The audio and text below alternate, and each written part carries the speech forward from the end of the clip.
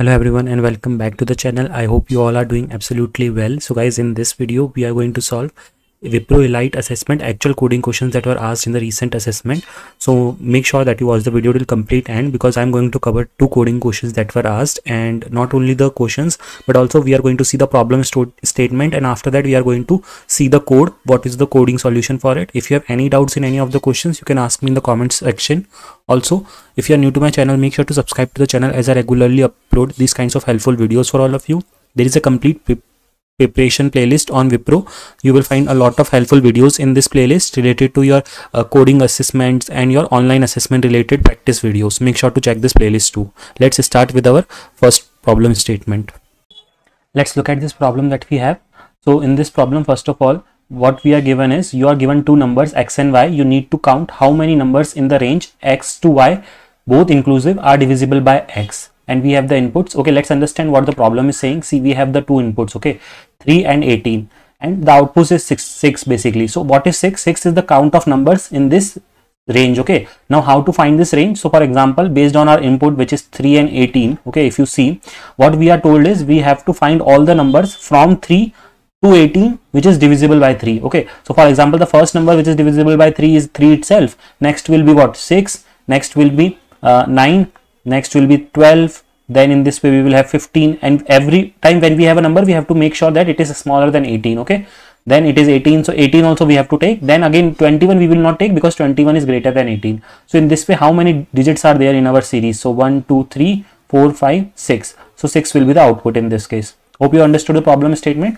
Now let's see the code for it. See, in the code, what we will do, we will take two variables x and y. X and y will be our basic inputs, x being the initial number and 18 is the final number. Okay, so and then we will take a count variable which is initially set to 0. Why are we taking the count variable? Because at the end we need to calculate the counts, right? So that is why we have taken count equals to 0, and then we are running a for loop. For loop from where to where we will run? For loop we will run from I is equals to x, which means from 3 to we will run less than or equals to y. Okay, which means 3 to less than or equals to 18. Okay, and then every time what we will do, we will do a check, okay, that whatever the number that we have is divisible by x or not. For example, initially we will have the number as 3, so we will check if 3 mod 3 is 0. Yes, it is. So count value will be increased to 1, from 0 to 1. Okay, in the same way, next number that we will have is 4. So for 4 we will check if the count if 4 is divisible by 4 mod 3 is equals to 0. No, it is not. So we will not go to if condition, and count value will not be incremented.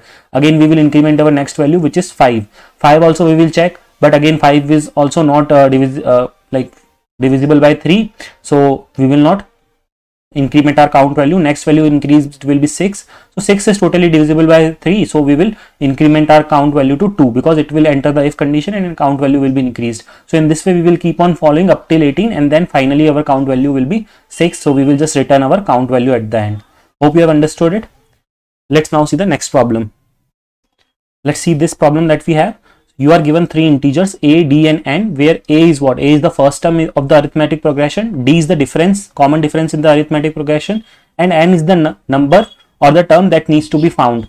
You need to calculate the nth term of an arithmetic progression using the formula. The formula for n term is a plus n minus 1 into d. Okay, let's see what is a arithmetic progression and what are these inputs that we have. See, this is a. Okay, basically this is told us that this is the first term, so we can start the series using this. Okay, this is our a, or first term, you can say. Okay, first term.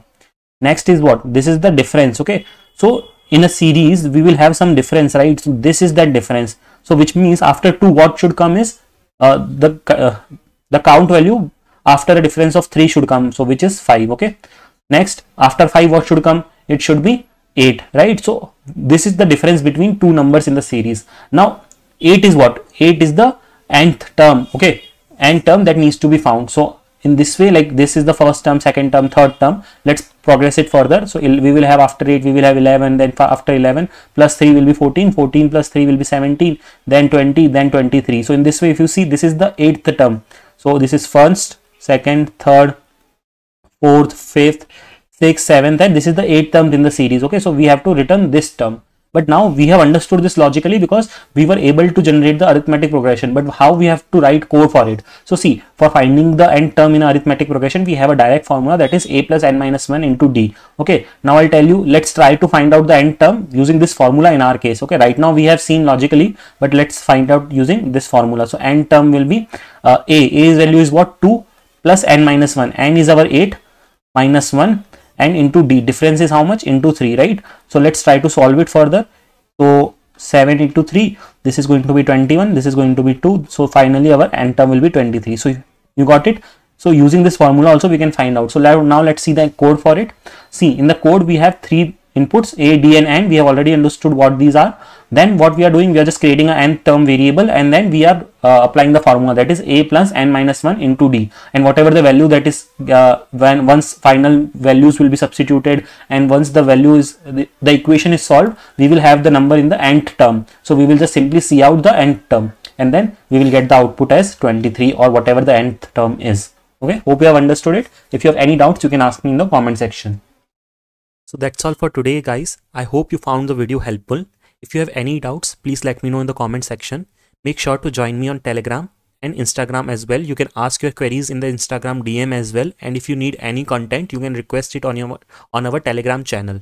Make sure to subscribe to the channel if you haven't done yet to receive all the latest regular updates. I regularly post off-campus drives and preparation related videos for placements on my channel. So that's all for today's video. Thanks for watching the video.